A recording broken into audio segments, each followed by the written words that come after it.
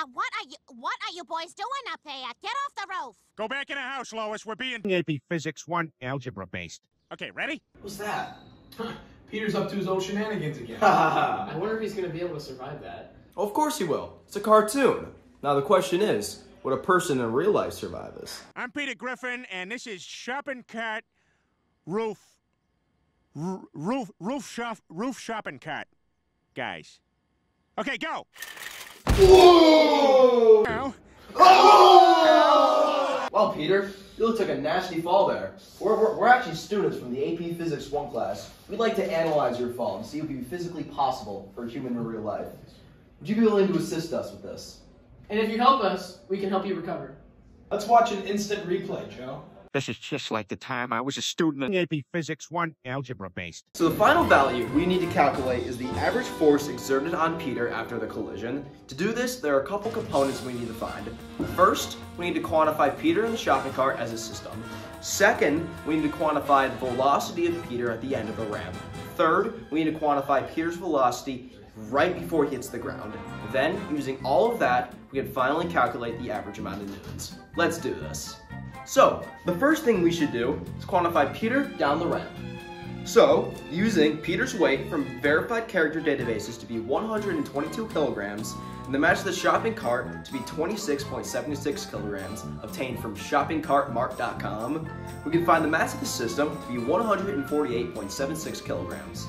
Then, we can use the equation acceleration equals 2d divided by t squared to find Peter's acceleration down the ramp to be 11.676 meters per second squared.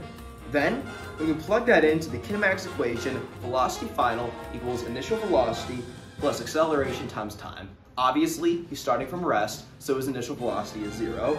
But we can multiply the acceleration value of 11.676 by the time interval to reach the end of the ramp, which is 0.66 seconds, to get a velocity final at the end of the ramp right before freefall of 7.706 meters per second.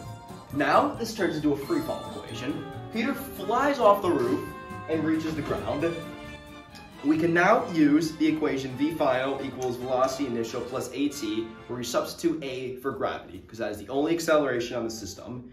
And we can use the final velocity from the ramp as his initial velocity going into the fall. So, our equation is velocity final equals 7.706 meters per second plus 9.81 times the time interval of 0.13 seconds. Then, we can calculate the velocity final the instant before he hits the ground to be 8.482 meters per second. From now, we can use momentum to find the average force. Now, we can use this momentum divided by the time to find the average force exerted. Peter and the shopping cart's momentum is 148.76 kilograms times 8.482 meters per second, P equals mv. The delta momentum is 0, because Peter comes to a stop after the collision. And the time interval of when Peter reaches the ground to when Peter stops moving is 0.2 seconds. Using all of these variables, we can use the equation delta P divided by delta T to find the average force exerted across the 0.2 seconds.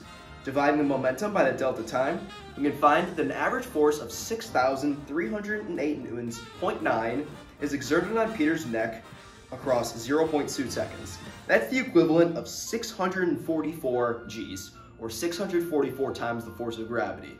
I don't know about me, but I wouldn't survive that, and I don't think Peter would either. The amount of force is such that it would break a normal person's neck. I wouldn't go ride a shopping cart off a roof if I were you, Grayson. So, if this happened in real life, I would not have survived the fall. Looks like you wouldn't, Peter. The key concept in which we used is the impulse momentum theorem and the associated corollaries.